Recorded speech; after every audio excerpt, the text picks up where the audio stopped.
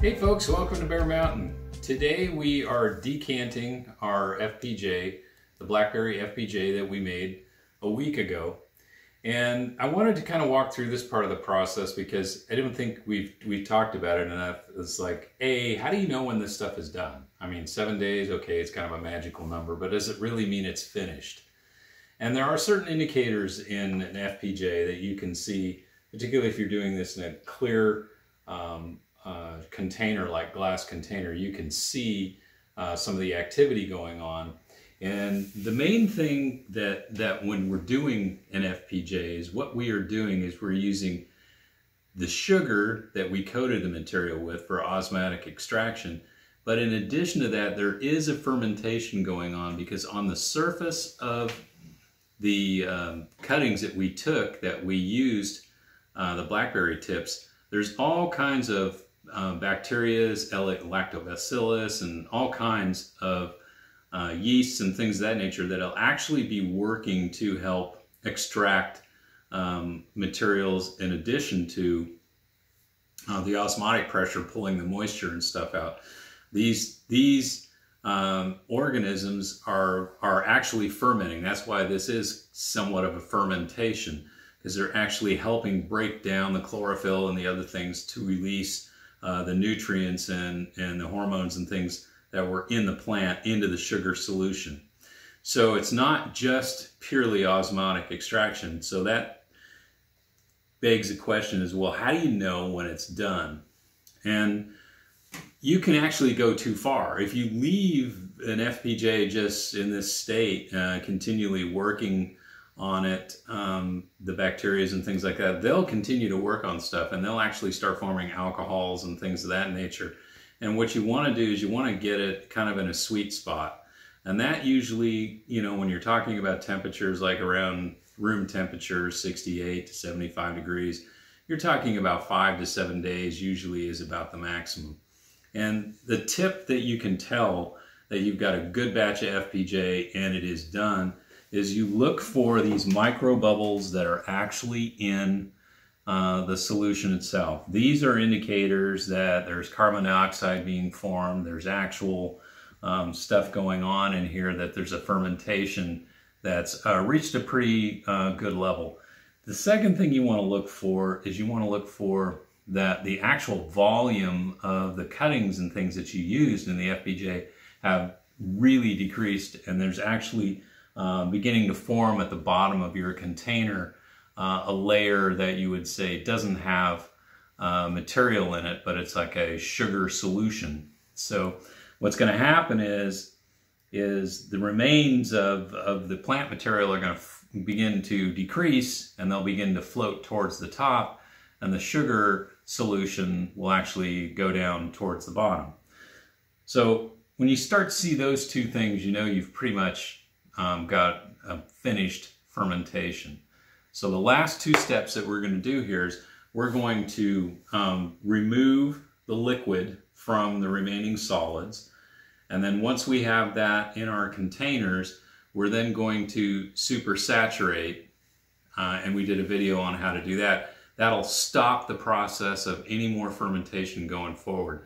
Because if you just leave this in a container, once you finish with it, you have a good shot, particularly if it's not being able to be stored in a refrigerator, of these microorganisms continuing to do their work, and they will continue to ferment, and they'll foam, and they'll do all kinds of things.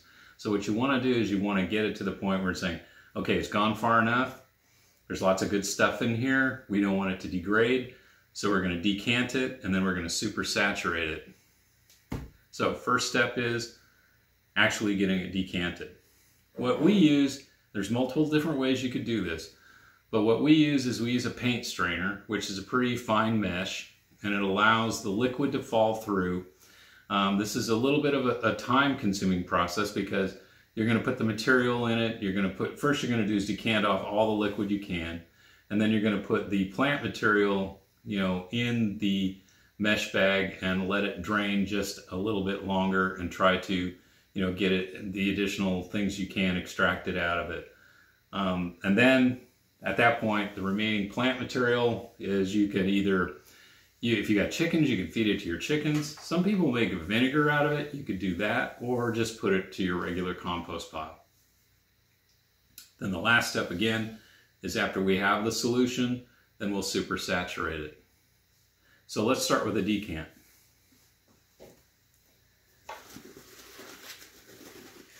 Now we left we put a sugar cap on it, and there was no molds or mildews that formed on it, and that was the whole reason for the sugar cap, is we wanted to make certain that at the very top that the liquids that were, wouldn't be exposed to oxygen and things of that nature, so molds and mildews wouldn't form on the top. If you do have off odors and molds and mildews did form on it, you may have a bad batch, in which case you may want to discard it. If there are no off odors, but there might be just a little bit of mold on it, you could scrape those materials off and just discard them, get rid of it, and the underlying stuff still may be just fine. In this case, we had 100% no problems whatsoever. So what we're going to do on this is we're just going to kind of pull that sugar cap back a bit and kind of push it to the side so that I can get access to the liquid that's in here. And then I'm going to decant, I'm going to pour that liquid out. And you can see the strong bubbles that have formed. These are all the bubbles that were trapped inside of it. So the fermentation went really well. And the odor is great. It smells kind of like a little bit of like a green blackberry. So the first thing I'm going to do is I'm going to pour this extra liquid into here. If I can do this without causing a problem. I may just have to have 3 hands. This is not the best container in the world for this, but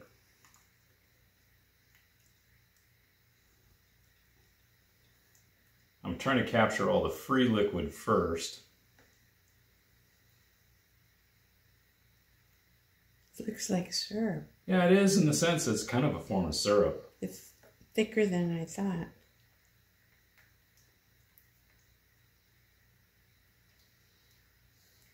Now we figured when we started this process that we'd probably end up with, ultimately in the end, about 2/3 of a quart.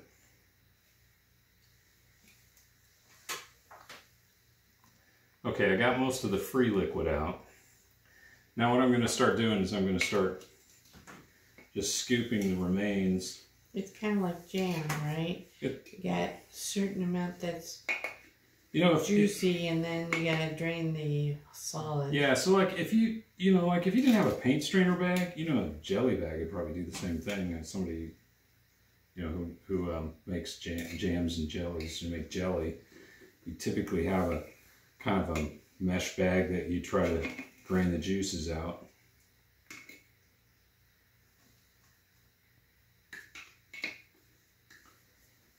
Now, this is probably going to be a multiple step process, so let's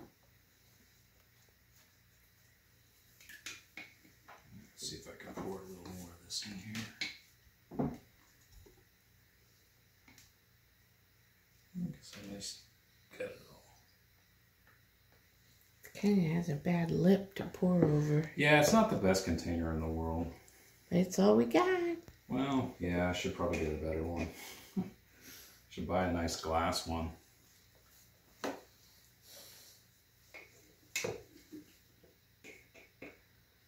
And typically, what I'm going to be doing here is probably letting this stuff drain for 15-20 minutes. Then I'll squeeze the bag to try to see what I can get out of it. Looks like spinach.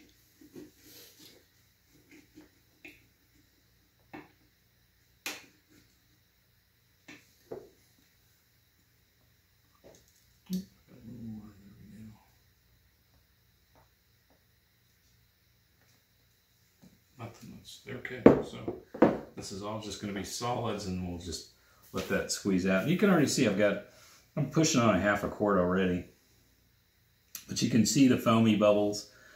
That's an indicator there's a lot of biology in here. So it's going to be real important that we do super saturate this thing for keeping it stable. is once it's super saturated, this stuff, particularly if you put it in a fridge, you can keep this stored for, 6 months or a year or so. And the one thing about this FPJ though is the material that is stored longer, when you're talking about several months to a year, it's still usable, but it's also, it's had a time to age, and maybe I think you need to lower your concentration when you use it. So one of the things you want to do is, if you're using an older FPJ, instead of using it at a 1 to 500 level dilution, you would use it at a 1 to 800. So you kind of, or even, maybe 1 to 1000, but definitely you'd go to like 1 to 800. Okay, the extract went pretty well. We actually got a lot more juice out of it than I thought. It looks to me, I put it in 2 containers because I need headroom to do the super saturation. We did a video on that. I'll put a link up there anywhere on how to super saturate a solution.